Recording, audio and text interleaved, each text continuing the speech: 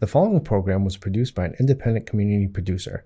The opinions expressed do not necessarily reflect those of the ECAT staff or board of directors.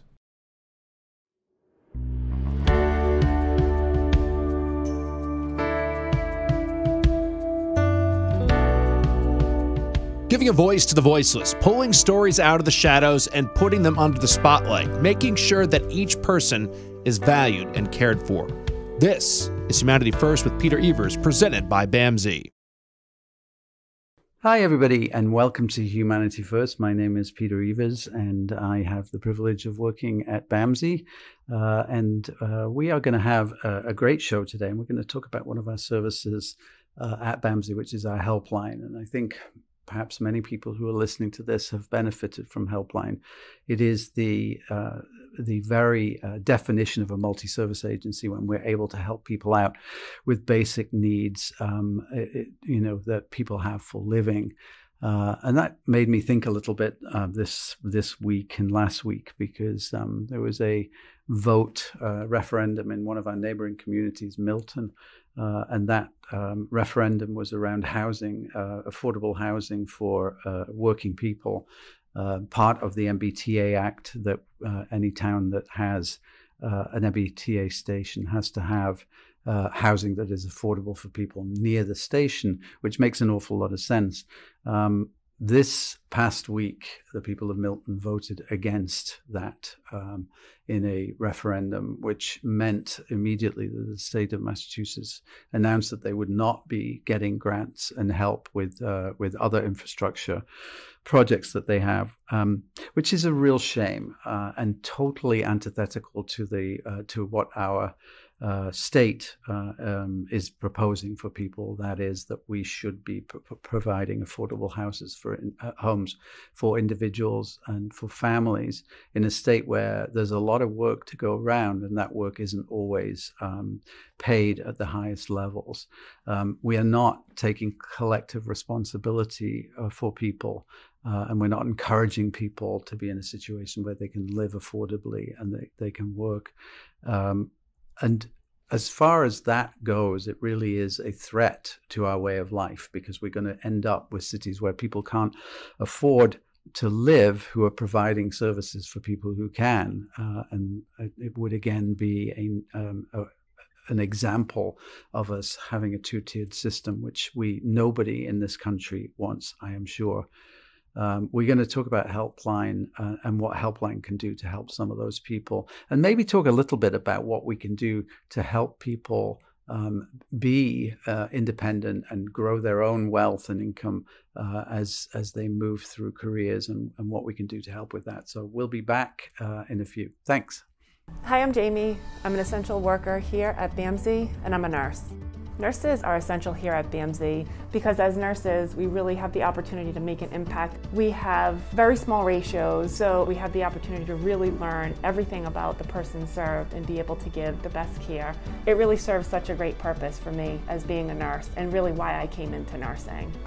Learn more about nursing opportunities at bamsijobs.org. Giving a voice to the voiceless, pulling stories out of the shadows and putting them under the spotlight, making sure that each person is valued and cared for. This is Humanity First with Peter Evers, presented by BAMSI. Hi, everybody, and welcome back to Humanity First. My name is Peter Evers, and as promised, we have a couple of superstar guests in the program today. As you know, we often talk about programs that we have at BAMSI, an organization that serves Brockton and beyond. And of those 120 so programs, there is Helpline. And we have had many conversations about Helpline in the past.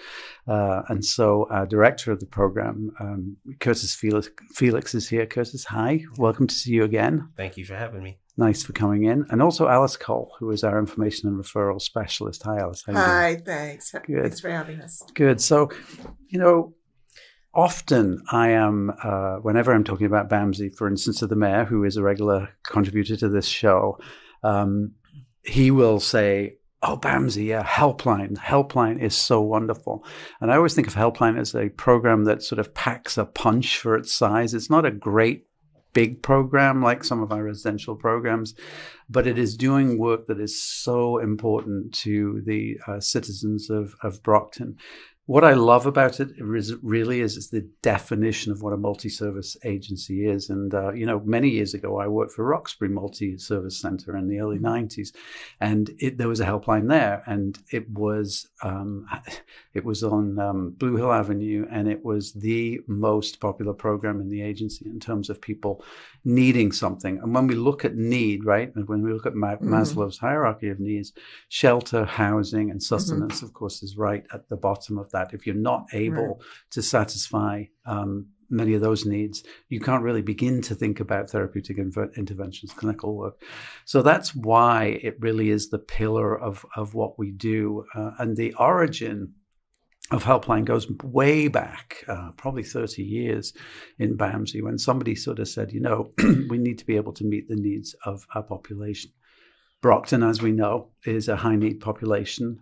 There is a great deal of socioeconomic pain in this agency, and as we were talking about in the monologue, there are real problems in Brockton that need state assistance. that are in our schools and in housing, and that I think reflects what in terms of the people who you're hearing from, Curtis. So let's begin, Curtis, maybe by just talking a little bit about Helpline. What do we do on a day-to-day basis? Absolutely. So the goal of the Helpline as an information referral program is to offer primary preventive services and to, as you said, to respond to local needs and offer social services and information on obtaining those needs, whether it's resources, services, or programs within BAMSI or even outside of BAMSI. The helpline provides help to people in need to meet their most basic needs. As we've said, things like rent and utility assistance, food, clothing, medical supplies, prescription drug assistance, shelter, transportation, other services just like those. We help a lot with immediate services and things that, like you said, are baseline, have to have in order to survive day in and day out. So we face a population that's not of course not in the most desperate of needs, but of course it's a population that needs services. Yeah.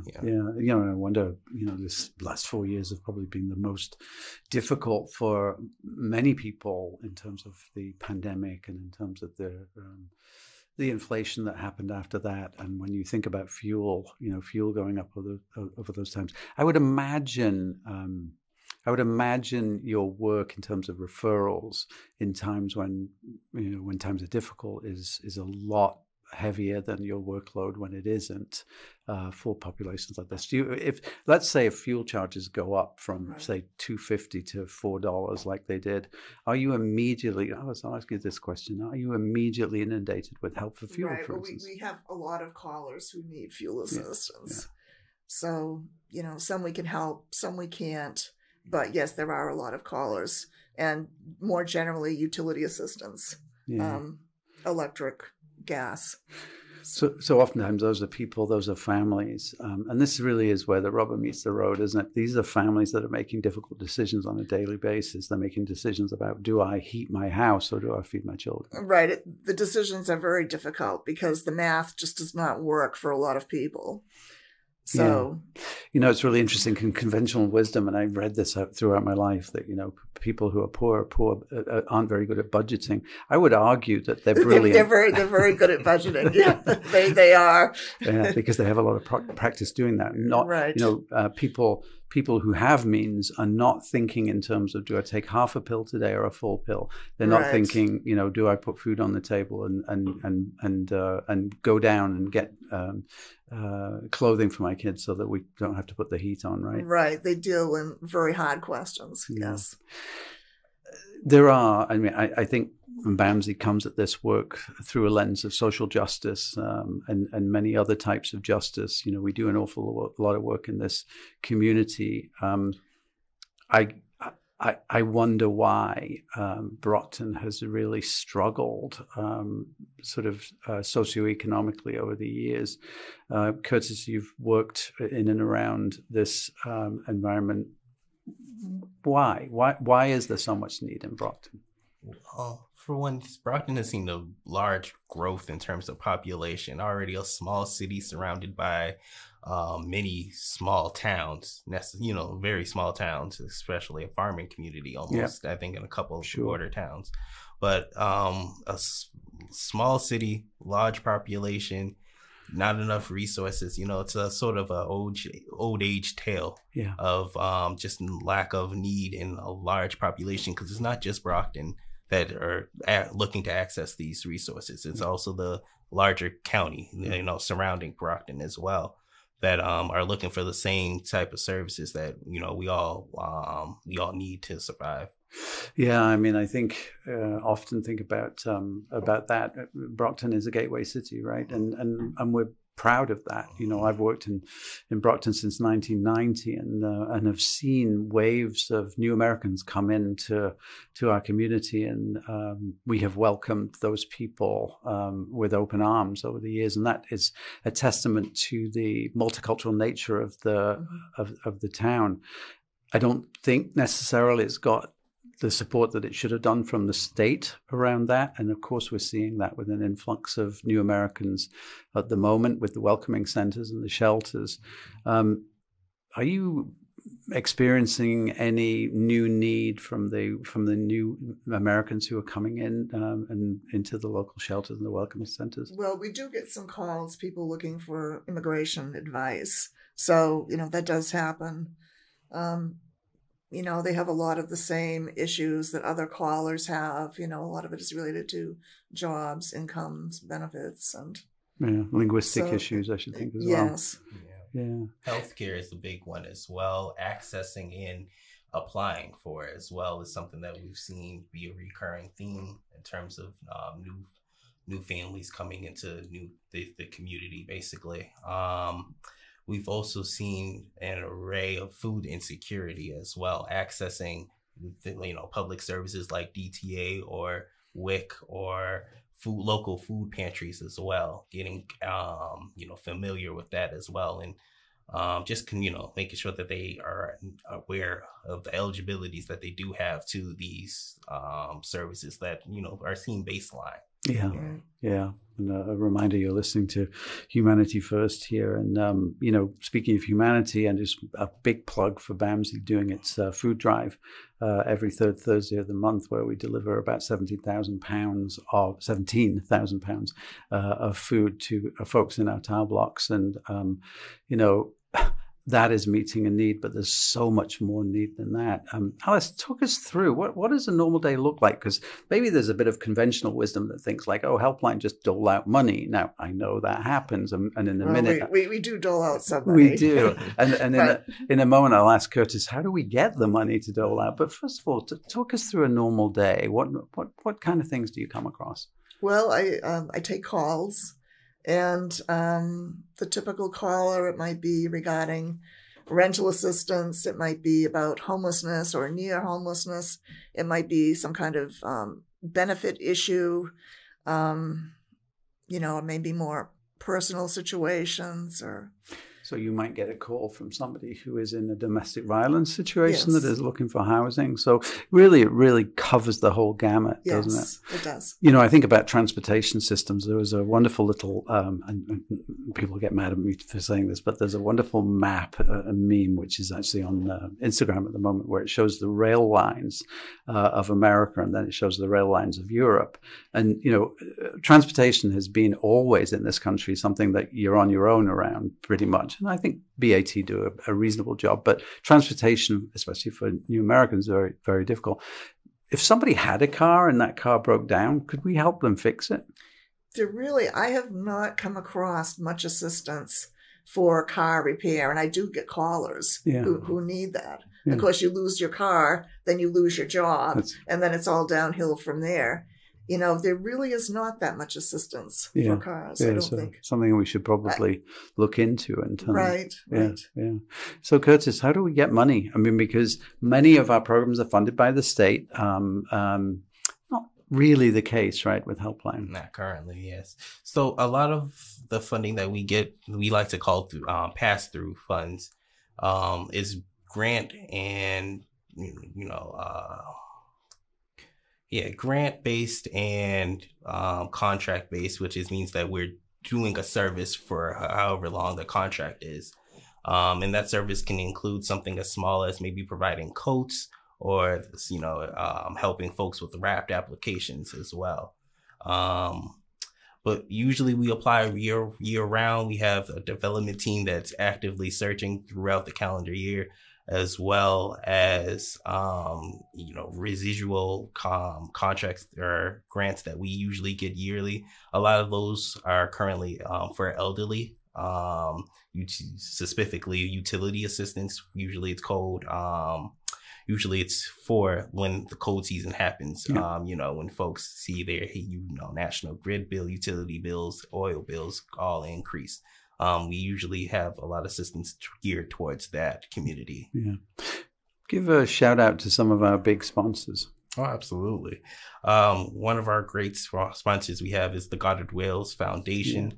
They've been since I've been with us, but I know they've been providing assistance for the helpline for like a good decade, or at least over a decade, as well as they just changed the name, Howard Foundation. I know they changed their name to something different. So it's been another grant that's been great for us and yearly coming and increasing too, because the increasing I think is important. Because it's always nice if, we get grant money to give out to this person served, but to be able to increase that availability or that fund, it just helps us help the community as well. Yeah, well, helping somebody a couple of years ago was probably 150% of the money that you're giving to people now because of inflation and high cost of living standards at the moment.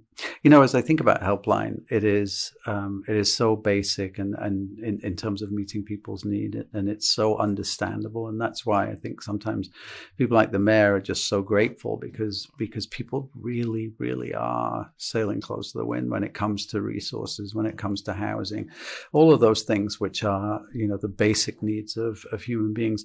One of the things I think about Helpline a lot is, what's the next stage for Helpline? And so as we think about help, there's a, the old adage of, a hand out and hand up, right? That we can help people when they're in need, which is so important. But is the next phase of Helpline to begin to help people to sort of stand on their own? For instance, there are social impact bonds, right? And so just very briefly, social impact bonds are actually offered by for-profit companies to invest in the success of a community. In Britain, where I'm from, they did that with the probation service and the prison service in terms of developing programs that kept people out of incarceration. Which was massively successful. One of the things I think is that Brockton is a young town compared to many others. There are many people who have great energy and want to work, oftentimes want to work for themselves. What about something like a hothouse project for growing young entrepreneurs, something like that with some social impact leverage as well? What do you think about that? Do you think that's the next stage for Helpline? Absolutely. I think in part, especially COVID did a lot in terms of changing perspectives, changing where we want to service or mainly service. So, and as I said, the goal of the Helpline is currently to, provide preventive services. And as great as providing preventive services are and much needed, we always want to uplift our person served as well. And in terms of uplifting, it's providing those resources or the capability, the ability to uplift yourself or to find something, a supplemental income, additional income or something of the sorts for that person served to get them out of their circumstance that they're in. Yeah. Alice, do you see that as a next step? I mean, you're dealing with folks every day. You hear these stories every day. I'm sure we probably get people coming back quite often asking. Yes, we do. We have repeat callers. I think a lot of it, the foundation of it is really income. I mean, Brockton is such an expensive city that, for somebody that's lower or middle income, it's just not sufficient when you've got rents $2,000 and up. So Yeah, you're absolutely right. And, to further that point, I read that in 2000, the average cost of a house in Brockton was $325,000. Now we're looking at $450,000. So, this, I don't know whether we can call this a gateway city anymore when it is so difficult to get here. And, many people are coming from Randolph, many people are coming from other places as well. It really is an issue of supply and demand. And as I mentioned at the top of the show, there are communities like Milton who have just voted against having affordable housing for working people near an MBTA line. And that's a sad reflection, I think, on this joint responsibility that we all have. Right. Yeah. So sorry, Alex, did you want to say something? No. We have actually run out of time, but there is so much to talk about, and hopefully you can come back in 6 months and we can check where you're at. That would be nice. Thank you, Alice. Curtis, thank you so much.